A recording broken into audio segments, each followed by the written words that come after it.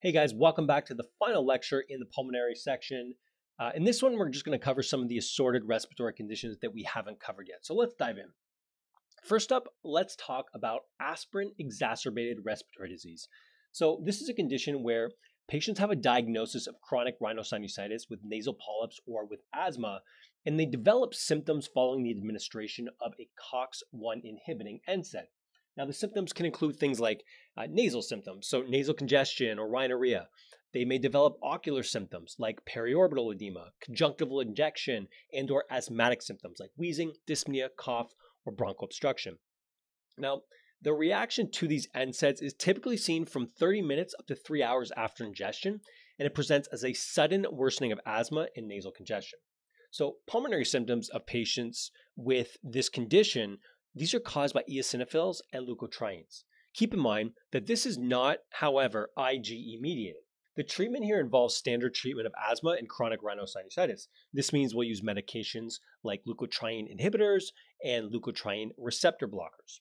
Now, patients should avoid the use, of course, of NSAIDs moving forward unless there's a very strong indication for their use. So let's use aspirin as an example. If they have atherosclerotic heart or vascular disease and they require antiplatelet therapy, that would be a scenario where we would want them to undergo desensitization therapy so that they can get the therapeutic benefits. Next up is allergic rhinitis. This typically develops in childhood or even young adulthood, and patients who have eczema or asthma are more likely to develop this condition. Now, one of the unique findings of allergic rhinitis compared to other forms of rhinitis is the presence of nasal itching. Now, children may repeatedly rub their noses, push the tip of their nose up, and sort of cause a transverse nasal crease, like go at their nose really aggressively. And they may also develop what is known as an allergic shiner. This is a bluish gray or purplish discoloration seen under the eyes. That's also a very common sign of this. Now, allergic rhinitis can be seen in response to specific exposures as well. So pets, certain seasonal pollens, or it can be attributed to allergens around the house like dust mites or even cockroaches. Now, you want to watch for this in patients who already have, like I said, eczema or asthma, and then who develop allergic rhinitis. On exam, the nasal mucosa is edematous, it is pale, and it's often along with the presence of allergic conjunctivitis. So that's another important thing to just keep in mind. This is strictly a clinical diagnosis. There's nothing else that needs to be done, no labs, no imaging. So once you've identified the clinical findings, you've got your diagnosis. Next up, we have non-allergic rhinitis. This tends to have an onset at a bit of a later age, and it presents with things like nasal congestion, postnasal drainage, and is persistent all year long. Now, there's no association between this condition and seasonal change. That's an important detail that can be used if we get confused in a vignette if we're dealing with allergic versus non-allergic. Now, this could also develop in response to things like smoke, exhaust, perfumes, cleaning products, or even temperature changes. Now, this is a diagnosis of exclusion that we can make after other common causes of rhinitis have been ruled out. Next up, we've got bronchiectasis. Now, in order for a patient to develop bronchiectasis, two conditions have to be met. The first is that the patient must be infected with a lung pathogen, and the second is that the patient must have some difficulty in resolving the infection, whether that's due to an inadequate immune response, impaired drainage, or even airway obstruction.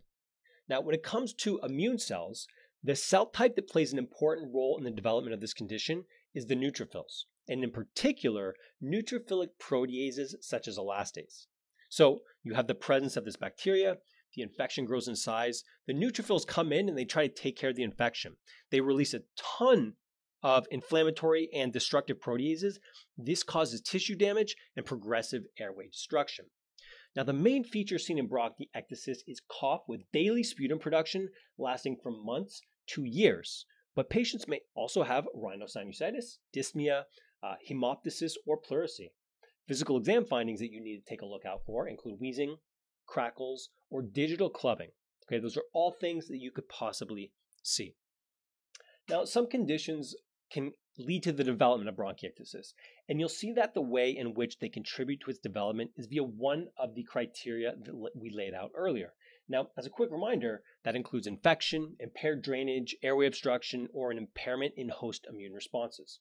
Now, airway obstruction can be caused by a foreign body aspiration or an intraluminal or extraluminal growth that causes obstruction and compresses the airway. Obstruction can occur via obstructive lung diseases like asthma, COPD, or even alpha-1 antitrypsin.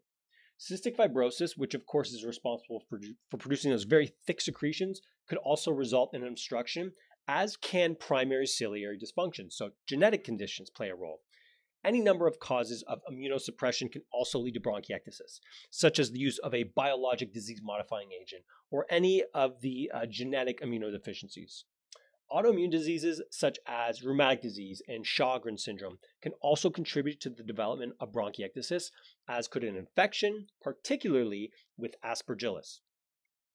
Now, the workup for bronchiectasis includes a CBC with differential, because we want to assess for leukocytosis, and a sputum culture and smear, because we want to identify the causative pathogen. Quantitative immunoglobulin testing should also be performed to make sure that the recurrent or prolonged infection that is lasting months to years is not caused by some sort of immunodeficiency. Additionally, we should test in a young person for cystic fibrosis. Now, in terms of imaging, either a multi-detector CT or high-resolution CT will be your imaging modalities of choice, with the multi-detector CT being the preferred modality. Both of these imaging modalities, however, should be able to detect bronchial wall thickening and lack of tapering. They should be able to identify airway dilation with a signet ring sign being visible. And this sign is caused by the dilated bronchus and pulmonary artery branch that are seen in a cross-section. Chest x-ray findings that are commonly obtained but not diagnostic would include findings like linear atelectasis and dilated and/or thickened airways. Now, treatment for bronchiectasis involves using airway clearance techniques, having them go to pulmonary rehabilitation, and treating any underlying condition if possible. Now, when your patient has an exacerbation, which will manifest as worsening clinical symptoms over a 48-hour time period, they should be treated with antibiotics that are tailored based on their prior cultures and antibiotic sensitivities. All right, next up we have acute bronchitis. This is usually caused by infections with a respiratory virus or occasionally with bacteria, which causes acute inflammation of the bronchi. Now, the symptoms you want to look out for here include either a productive or even a non-productive cough that is normally going to self-resolve within 1 to 3 weeks.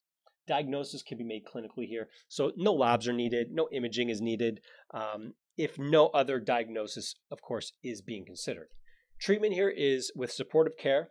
We can give dextromethorphan and or guaifenesin as needed for sputum production.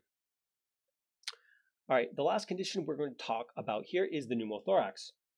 So a pneumothorax is of course caused by gas that gets into the pleural space, and it's often associated with acute dyspnea and pleuritic chest pain. Some cases, though, are asymptomatic. So you might have one and patient is completely fine. Now, the pneumothorax, of course, can be primary occurrence. That's typically going to be seen in a young patient who is thin or who is a smoker. It could also be associated with lung diseases like COPD, cystic fibrosis, or even pulmonary malignancies. It's also possible to develop a pneumothorax as a result of traumatic introduction of air into the pleural space. So if the patient was stabbed, if they were out in the street and they got stabbed with a knife, or even iatrogenically. So if you are performing, we talked about this earlier, a thoracentesis and you screw it up, that could also just induce a pneumothorax. Now, in cases where we are going to deal with hemodynamic instability or in cases of severe respiratory distress, a bedside ultrasound should be used immediately to identify the pneumothorax. Then we place either a catheter, we do tube thoracostomy, or aspiration via a needle. Whichever is faster and whichever is readily available at the bedside should be done. Stable patients can have a bedside chest x-ray, which is usually what's performed in clinical practice, or we could do a chest CT, which is the most accurate imaging modality, and then we have a catheter or tube thoracostomy if the pneumothorax is symptomatic and large. A small asymptomatic pneumothorax can sometimes be observed for spontaneous resolution. So if they're small and there's no symptoms, we can do the wait and watch and see sort of approach. All right, here's a chest x-ray showing a large pneumothorax in the right lung. One thing I just want to point out is that the difference between your typical pneumothorax and your tension pneumothorax is the tension pneumothorax will typically show displacement of the trachea away from the side of the lesion, whereas a normal pneumothorax, you're not necessarily going to see that. All right, let's do a couple content review questions. Here's your first one. I'll put 20 seconds on the clock, figure this one out, and then come on back.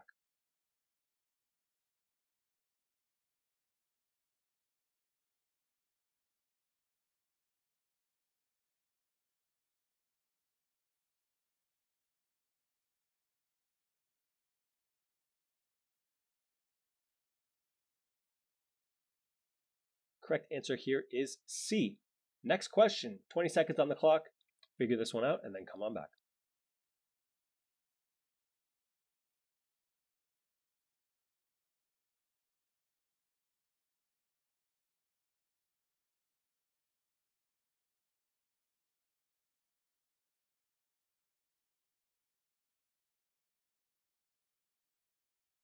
Correct answer here is B. And our final question, I will put 20 seconds on the clock. If you need a little more time, hit that pause button, figure this one out, and then come on back.